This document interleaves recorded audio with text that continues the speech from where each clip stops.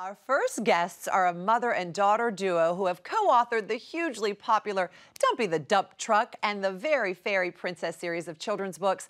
Now, their latest is a memoir detailing Mom's very own Hollywood princess story. Please welcome to our home the incomparable Oscar winner, Dame Julie Andrews, and her amazingly lovely daughter, Emma Walton Hamilton. Welcome, ladies. Hello, hello. Thank you for joining us. Hello, guys. Hello. It's so wonderful to see you. We are just beside ourselves that you are joining us this morning. I mean, people have just been walking around singing and smiling. It's hard not to when they know that Dame Julie Andrews is going to be in their home. So Thank you. That's very sweet. Of course. Your book, Homework, is a follow-up to your first memoir, Home, and it begins with Emma's birth and you're moving to Hollywood to star in Mary Poppins, which was actually much bigger of a family affair than most people are aware of. Isn't that right? Yes. Mr. Disney himself came to ask if I would, saw me on Broadway in a show and asked if I would like to come to Hollywood to make Mary Poppins and his adaptation of the books. And I said, it was a complete surprise. And I said, Mr. Disney, I'd love to, but I have to tell you that I'm pregnant. And he said, oh, that's okay. We'll wait for you. And I had no idea what he meant. But of course, I'd never made a movie before. And there was tons of pre-production. And there in the picture is the result of his waiting. Aww. And that's Tony Walton, who actually was my very lovely first husband and designed all the sets and costumes, including that picture, Cherry Tree Lane, for the movie. So, I mean, he actually had a lot to do with Mary Poppins coming to life. Oh, he did, and helped me enormously in very subtle ways. For instance, he said, I have this feeling that Mary has a kind of sort of secret life, and so you'll notice that her petticoats are all shades of orange and pink and fun and peach, even when she's wearing something quite formal on top of that. Or she kicks up her heels once in a while. And, you know, it gave me such a great clue as to how to play the character. Amazing. And her amazing personality. Now, Emma, I know you actually have your father's original sketch for Cherry Tree Lane framed in your house. That is so cool. Tell us about some of the really... I'm very jealous about that, actually. But it would get passed on to her anyway, so there you are. Yeah. Tell us about some of those really specific details that are in that iconic set, that drawing. Oh, well, it was incredibly realistically designed and realized. So Dad's goal was for the streets to have real drains and real running water that would, drain off into those drains. And there were actual pigeons in the park and on the fences outside the park and actual working street lamps and so forth. So and the trees were wonderful at the time. They were full of blossoms and all sorts of things. That's right. Spectacular. Doesn't look like it there. Can she show the picture? Please do. Yes, We'd love to see it. We'd love to see it. I'd be delighted. I just happen to have it right here. Yeah. What are the odds? There it is. Wow, that is something else. Tony's original design. My goodness. I mean, what a beautiful name.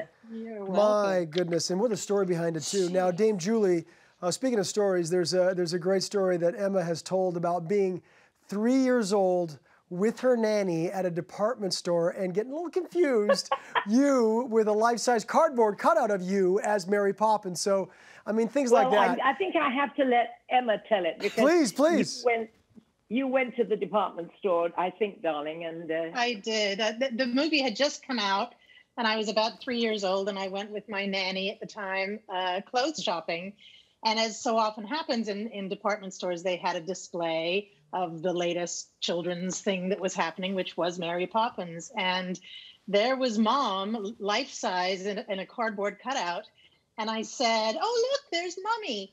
And then I suddenly realized that there were these two ladies shopping next to us who were looking down at me and smiling and saying, "Isn't that sweet, that little girl? Her mother is Mary Poppins." Oh, she thinks her mom's Mary Poppins. Sure. Oh, that's great. If they only knew. Oh, that's right. Your mom is Mary Poppins. She really is. Yeah, but it really is, Mommy. Yeah. Of course it is, Yeah. sweetie. Of course it is. Sure. Now, Dame Julie, you went right from Cherry Tree Lane to Austria to shoot, of course, The Sound of Music with the 7 young actors playing the Von Trapp children. And there was something that Emma's father, Tony, suggested Mary Poppins do in the film that greatly entertained the young Van Trapps. Tell us what it was. Oh, yes, we were. It was almost our very first day of shooting, and we were shooting the thunderstorm scene where I sing my favorite things to the children. And the children and I, we had rehearsed together, and we were getting to know each other pretty well. And I'd forgotten who it was. One of them said, "Don't you sing a song in Mary Poppins with a long, long word?" And I said, "Yes, I do." And the thing is that Poppins, when we made Sound of Music, had not yet been released. So that was just rumor to them. And they said, "Could you sing it for us?" So I sang it for them, and they loved it. And then I said, you can say it backwards too if you practice. And they said, "Oh, will you, will you?" And so I did. So wait a second. Can you say it backwards? I can. I don't think I'll ever. I hope I won't ever forget it. Dosha Sally Expiastic Fragicali Rupert. There it is. Wow. Phonetically backwards, but it sounds pretty good. I mean, it's That's hard enough to amazing. say it the right way. My goodness, that is It incredible. Dosha Sally Expiastic Fragicali Rupert. Yes, there you are. Oh my gosh, Julie Andrews, you just made my entire life just singing that for us. I need you to know that. Oh, that was amazing. Backwards. Yeah. So, Emma, your godmother also just happens to be one of the world's most beloved legends as well, and your mom's best friend, the one and only Carol Burnett, who we have also had the pleasure of having in our home, and what a treat that was. My goodness, she had us in stitches laughing the whole time. What is it like to have her as your godmother? Well, she's, to me, just my godmom and mom's best friend. Of course, obviously, I know her work and adore her show and all of that. But the times that we spent together were just family times, and I would play with her daughter while she and mom had tea and visited with each other, and just pretty much like anybody else. Can I tell the story of having supper together, darling? When we every Wednesday evening we used to go and have take the whole family whenever we could to Hamburger Hamlet, and in those days, and quite often, to our happy surprise, Carol and her family were there too. Same place. So we all mingled and got together one night, and were eating away. And Carrie, Carol's daughter, said, "Oh, I dropped my napkin." And Emma very properly and sweetly said, "Carrie, it's not napkin, it's napkin," she said, which was so sweet and made us all laugh a lot. Sorry, I knew I'd screw that up. Sorry, darling. Listen, Dame Julie, we could listen to you talk all day. It's so absolutely fun. We love it. And truly, just the visual of being in a Hamburger Hamlet and seeing Carol Burnett and Julie Andrews together, yeah. I bet people's minds were exploding when they'd walk into the restaurant. Now, because we are such big fans of Christmas here at Hallmark, we wanted to mention something so incredibly beautiful that you did for the little Swiss town, Stad, where you kind of, We've helped them out had a a little home in Stad, a beloved, and when we first went there were 3 Christmas lights across the main street. One was a horrible green shamrock. There were 4 red candles, and I think it was a star, a shamrock candles and a star, and they were awful. And I said to my husband, Blake, I said, this magical, beautiful village, they really ought to decorate it with lights, and it would be so pretty. And he said, well, darling, if you feel that passionate about it, why don't you go do it? And I said, can I? And he said, sure, go, do it.